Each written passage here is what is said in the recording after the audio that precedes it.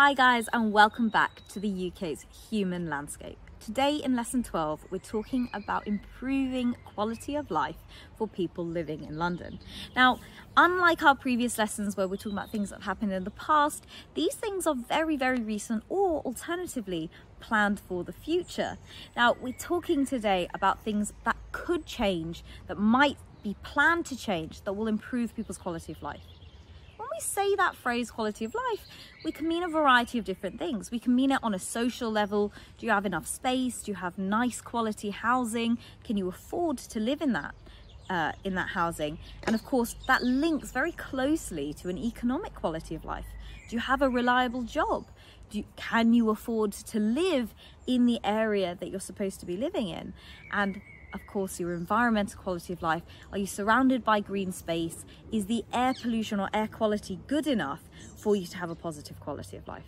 So we're going to get started thinking about what it means to have a good quality of life, and then we're going to move on to looking at ways in which London is trying to improve the quality of life for all Londoners. Let's start off then with a couple of problems that cities like London are likely to experience. We're looking for negative things here, but on the basis that we are going to start to think about things that we could improve about London. So what problems do we start with that we might then want to improve? Have a little think, see if you can come up with 3 for me, please. If you're struggling with that, think about the area that you live in and what you would like to see changed to improve local people's lives.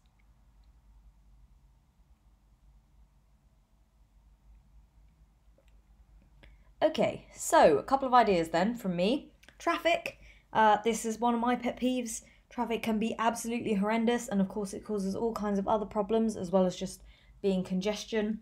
There's all the air pollution, there's the inefficiency of use of fossil fuels, there's the fact that it's noisy and unpleasant to sit in and it wastes people's time, loads of things. Housing shortages, that there isn't enough housing in the area, or perhaps it's overpriced. High levels of pollution, whether that's litter or, as I've already said, air pollution. A lack of green space. Perhaps if you live in a flat right now, you're noticing during lockdown that it's quite difficult not having a garden to sit in. Perhaps you feel like you live too close to other people. The areas are overcrowded. Maybe there's a lack of employment opportunities, inequality, poverty, rising prices, high levels of crime. Whatever it is, these are some of the issues a lot of cities face. So this is where we kind of start with, where we're talking about how are we going to improve the area that we live in. We're going to move on now to think about a manifesto. Now, the manifesto that I'm asking you to read is a sort of speech written by Sadiq Khan, and it was written when he was trying to become the mayor of London in 2016. Now, he did actually win that election in 2016, and the bit that I'm asking you to read are sort of his promises for what he thinks would have made London better, what he said he wanted to do to make London better. And what I want you to do as you read through is to highlight it in 3 different colours.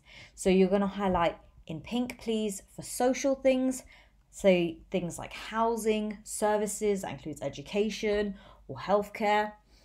Economic things like transport and employment. Now, transport's a weird one because it could be, in all kinds of places, it could be about people's maybe access to jobs, as I've put it here, but it could equally, to a certain extent, be part of the built environment. Okay, is it good transport?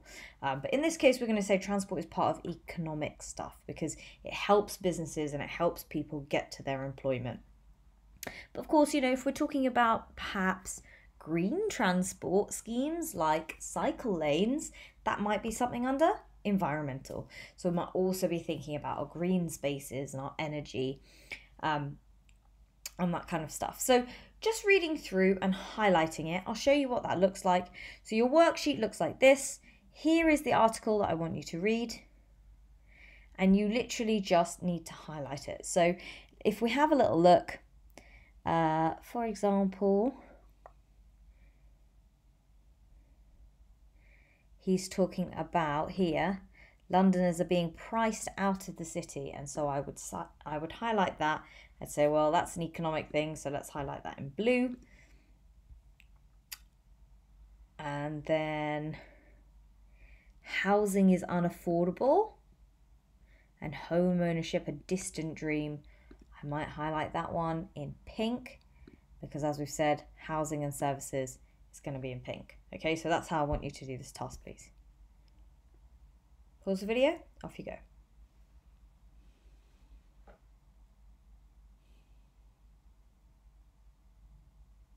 Okay, so you should have found quite a few different examples in there.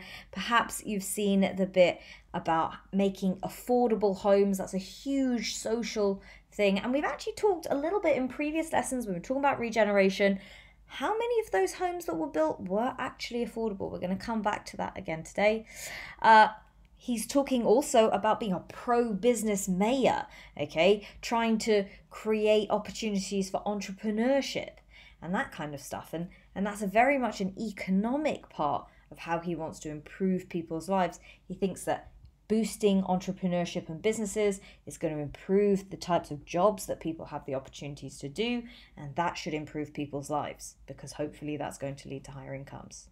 Towards the end, he's talking about things like tackling air pollution and ways in which we can do that.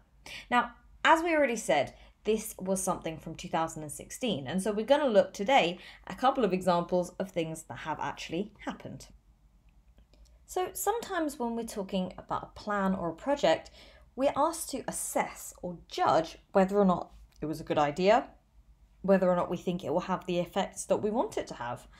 And so we do want to have a little think about how do we do that, because today I'm going to give you a couple of examples, and we've already looked at a few strategies for improving the city. But if you want to compare them, how do you compare them if they're not all the same thing? Okay, so there are quite a lot of problems that London and other UK cities face, and loads of ideas for improving them. If we're trying to decide if an idea is right or good, and we want to judge and assess these strategies, we're going to think about it in the sense of whether it is sustainable.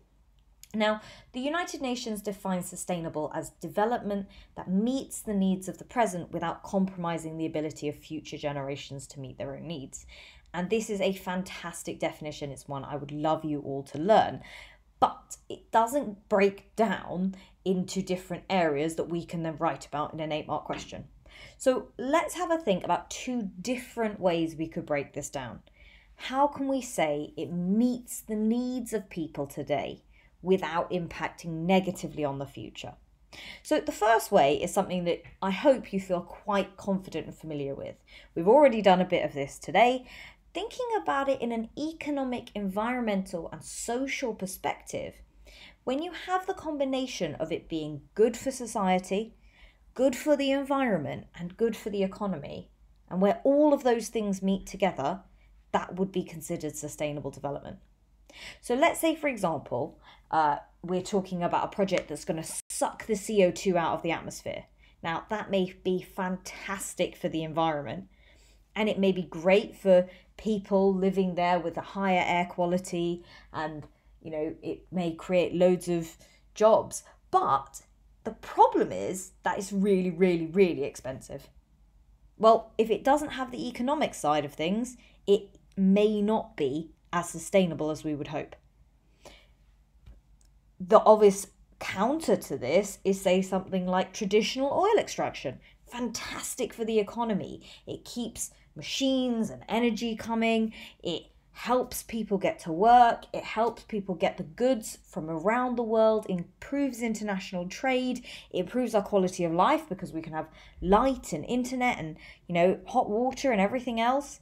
But it is devastating for the environment. And so, of course, we know that classic oil consumption is not sustainable because it has economic, it has a social, but it doesn't have the environment in mind. Okay, so when we're balancing these schemes up or these plans up, are we saying, okay, it's affordable, it's a good idea for the economy, it's good for the environment, and it's good for people? Then it's a great idea. Okay, this is something that is actually sustainable and we can support it. Now, if this feels to you like something we do too much and you want an alternative, here is one, okay? This model is a quadrant model, okay? And it's not too different from what we've talked about in the past, but what it does is it gives you 4 questions. And these 4 questions, if the answer to each of these 4 questions is yes, then it is a sustainable plan or a sustainable project, okay? So our first one is equality. Does it benefit everyone? Yeah, and that links a bit to the social stuff. It might also link to the economic stuff. So it kind of has a bit of overlap here. The future stuff, will it last? Something like fossil fuels, as we know, non-renewable energy, it's not going to last. It's not a good plan for hundreds and hundreds of years into the future. The fourth one, public participation. Is it bottom up? Is this something that somebody dreamed up in the halls of Westminster and is forcing everyone else to do that they don't really want to do and don't think is a good idea, doesn't suit their lives? Or is this something that as a community, everyone's like, yes, this is the right thing to do? Okay, and then the last one, the environment. Is it eco-friendly? Because if we destroy the environment, then it cannot possibly be good for the future. If we destroy the environment, how can that help us to be sustainable? So those 4 aspects, yes, there's some overlap, but maybe that's a better way for you. You're saying, does it have benefits for everyone? Yes or no? Okay. If it creates inequality, then it may not be considered sustainable. Will it last? Well, if it can't keep going, if you have to keep putting more money and money into it, and you know, it can't get it to go by itself, then maybe it won't last. So having considered these 2 models, we're now going to look at one planned change for the future of London. And these next 2 tasks are both videos where I want you to answer questions about them. If you are following the PowerPoint, you can click the video in here. If you're using the worksheet, then you can click the video link in the worksheet. I've left the questions here on the left-hand side just so that you can check what it is that you're looking to answer as you go, as you watch the video. But you literally just click like this and it should play directly inside your PowerPoint. So when you watch this video, I'd like you to please watch from the beginning to about 5 minutes in. You're welcome to watch the whole thing, but obviously you don't have to if you don't have time or you're feeling a bit stressed. But like I always say, I quite like it if people watch the entire video. Pause the video now, answer the questions, and I'll see you in a moment.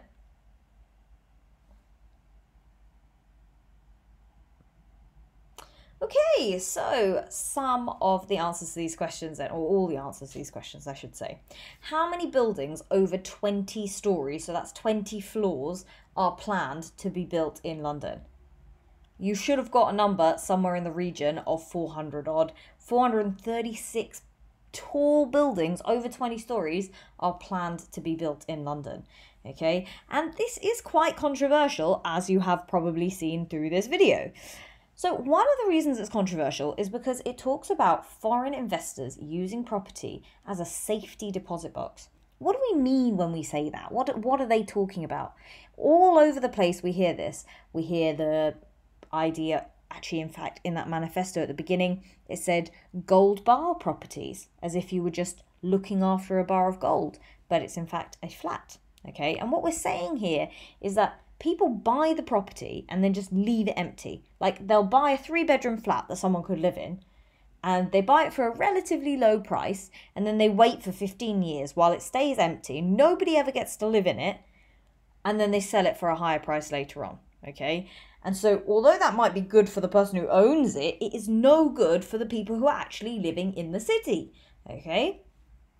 What reason does the mayor's office give for allowing all of these new buildings? Well, this one is pretty obvious. They're basically saying, we need more homes, we need more housing. And one of the reasons that houses are so expensive is because we don't have enough of them. So a shortage of them means people pay higher and higher prices for it. It's like rare trading cards, okay?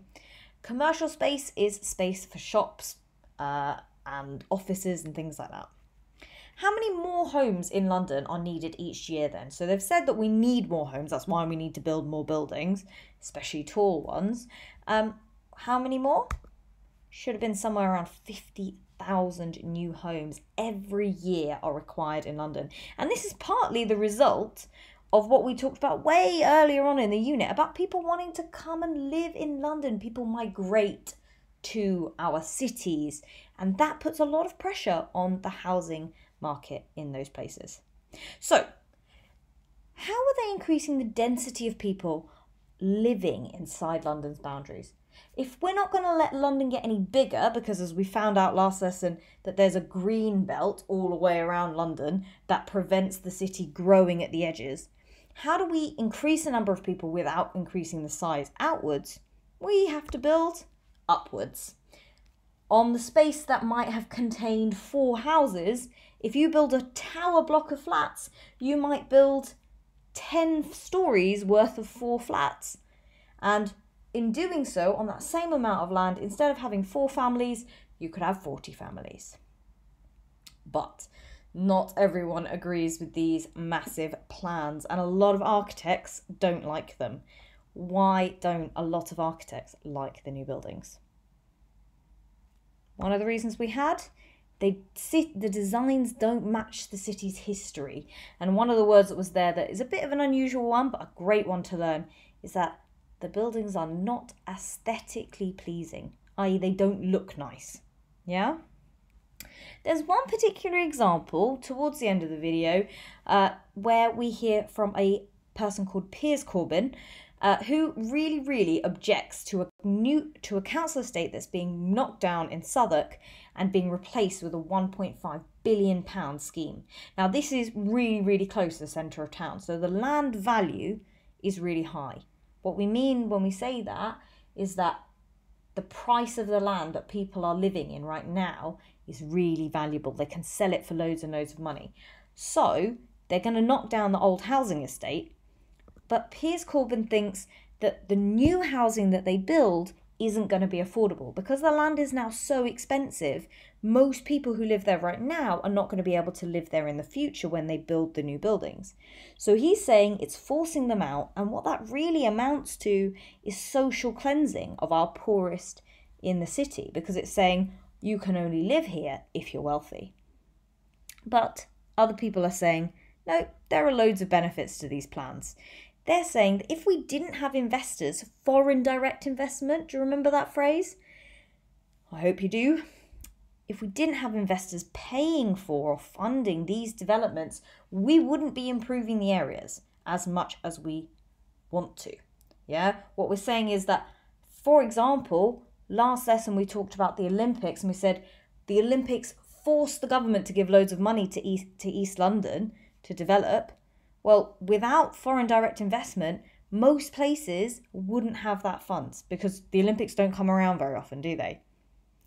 Finally then, which groups of people have we heard from? You could probably look back through our questions to find out this, but we have heard a little bit from architects, from residents, people that live there, protesters who are really objecting to it, and from the local government, the council. Okay? Next video. This one's a bit shorter, I would say, and it's the example of a congestion charge. Now, you should already know that London has got a congestion charge in central London, and it makes, well, I'm not going to tell you what it does because you're going to find that out in the video, but this video is about Jack investigating whether or not the congestion charge as it is in London would suit Newcastle, where he lives in the northeast. Now, this process of investigating it is an interesting one because it's going to hear from loads of different people, and of course I want you to answer those questions again on your worksheet. Like I said before, you can pause my video and click this one in the PowerPoint, or you can pause my video and click the link in your worksheet. Off you go.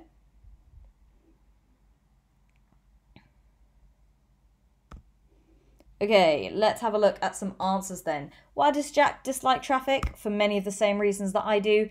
Breathing in air pollution is absolutely terrible for our health, as well as being boring as anything.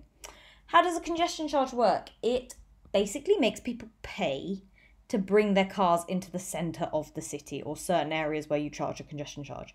So instead of letting people drive, you say, if you want to drive, you're going to pay extra, or if you can take public transport, you won't have to pay. And that is supposed to encourage people not to drive in the centre of the city. But not everyone agrees with it. Some people do, some people don't. So why did they say that the congestion charge might be a good idea for Heaton? That was the area of the city that he went with that air pollution meter to get a reading. Well, it was a busy, congested area, and in particular, they were talking about children's health affected in the local schools right on those busy roads. And this is something that we have a real problem with in London as well. But, like we said, not many people like this idea, and particularly local business owners don't like it because they feel that it's a tax on coming into town, and it's going to impact their costs by making their costs higher and reducing their profits. Okay, so when we were talking about social and economic, well, this plan seems like it's good for the environment, good for air pollution, good for social stuff, children's health, people's health, making the area less busy and congested. But is it economically sensible? Well, businesses don't agree that it is. But if you wanted the flip side of that, which he hasn't mentioned in this video, of course, any money that is raised from charging people to bring their cars into town could be spent on other things that improve people's lives. So maybe it is sensible. When they looked at the data on the air pollution monitor, from the air pollution monitors that they collected, what were the results that they got? So they found that there were high levels of air pollution across most of Newcastle, and over 1,000 people die from air pollution each year in the northeast alone. So it's a major problem. It's not something that that could be ignored perhaps. Finally, then, he spoke to somebody from the local council. And did they agree that a congestion charge was the right way to go? Well, actually, they didn't. They said that they wouldn't want to punish people for driving into town by making them pay a fee, but they did want people to use way more public transport, changing their behaviours, and that would reduce the traffic and congestion and the air pollution without making people pay. Okay, so they kind of wanted a bit of compromise there, but they didn't rule it out entirely. They said if people can't change their ways, maybe we'll have to force them in this manner. So, our final task today then. With this one, I want your opinions personally. So, it's another reading task, sorry about that, but I'd like you to read the article. It's a really interesting one because it only came out last week. And then I want you to answer these 4 questions that I have here on the slide. Now, this article is about how, after this COVID-19 lockdown, how London is going to change. And one of the big changes that's going to be happening, or is at the moment planned to be happening, is that they're going to try and make some of the streets in central London, not everywhere, but some of the streets in central London, to be car-free. Now, that doesn't mean vehicle-free. There might be buses still, and you can still cycle on them, but they're basically saying anybody with a private car or a taxi or anything, they can't go down there. So if you want to go down that street, either you're going to walk, you're going to cycle, or you're going to take the bus, or maybe you'll take a tube, okay? There are going to be some obvious major benefits from this, okay?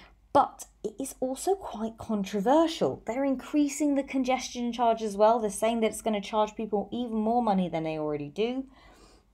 And, of course, knowing what's happened with COVID-19, do we want loads and loads of people packing themselves onto busy tube trains? Or is that actually not a good idea? In the past decade, the past 10 years, we've been saying people need to take way more public transport. But if you think about it right now, in this unusual, unique moment that we're in, right in the midst of a pandemic where standing really close to somebody is going to potentially spread a disease, actually, people don't want to take public transport. A lot of people are going to want to drive. So these plans, yes, they are in some ways sustainable, but actually, do they go against what we've said in the past? And do they go against what even the government is saying now about let's not be too crowded together? So a really interesting one where I kind of would say there's no right decision. And this is why I want you to give me your opinions, because you've got to make your own minds up about this stuff as things change based on the knowledge, the incredible knowledge that you are learning in this course was so relevant and so applicable. So I'll see you guys for the final couple of lessons of this unit, and then we will be doing a small assessment. If you have missed anything, don't forget to go back. If you haven't subscribed, obviously, please subscribe for updates on all of your lessons. Bye guys.